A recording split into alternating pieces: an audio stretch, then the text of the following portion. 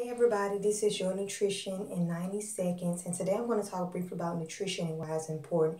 I have a few notes, so if you see me looking down, that's why I'm looking at a few notes. So nutrition is pretty much the supply of like food required by organisms to stay alive.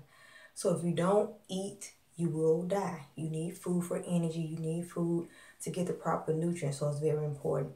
Also, nutrition focuses on how diseases and conditions can be lessened based on the diet that you have. So it's very important what you feed your body because that has a lot to do with your health. It can help with preventing diseases. So that's something to really look at.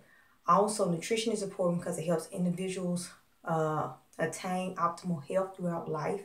So if you want to live a healthy life, putting the right foods and nutrients in your body can help maintain that, can help you on your journey for healthy living. So just be cautious of what you put in your body. The last thing is, if we are not feeding on the right nutrients, you will not have the energy to do what you need to do. So what you eat is important, and it does matter.